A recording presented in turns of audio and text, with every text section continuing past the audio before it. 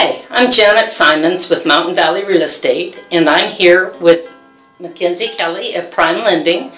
I stopped in here this morning to visit with McKenzie about our market and how crazy hot it's been, and we were discussing about how many buyers have lost out on dream homes because their offer wasn't quite strong enough. And I asked her, what can we do to make a buyer stronger or appear stronger when home shopping? In a market like this, for the last few months, it is a really good idea to get actually pre-approved versus pre-qualified. Well, a pre-qualification involves filling out an application and having your loan officer review your credit, assets, and income, and submitting your file through an automated system. Pre-approval takes it a step further. So a pre-approval requires the file to actually then be taken from there and submitted to an actual underwriter for review.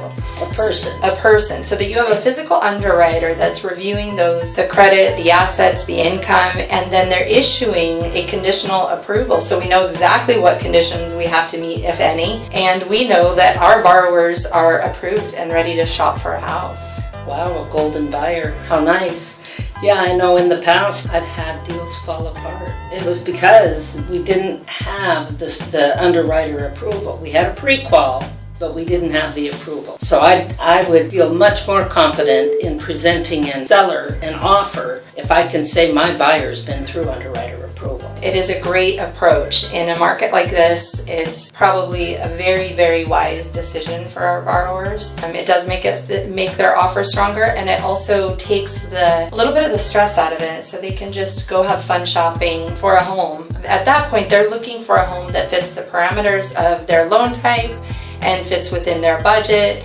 but they can walk through homes confidently knowing that they're qualified to purchase those homes, and It takes that question out of it for them. Oh, it'd be so much more fun. Yes. Well, great. Thanks for that information, McKenzie. Stay tuned, because I'm going to come back and visit with McKenzie on VA loans. Stay tuned for that video. Thanks for joining us today.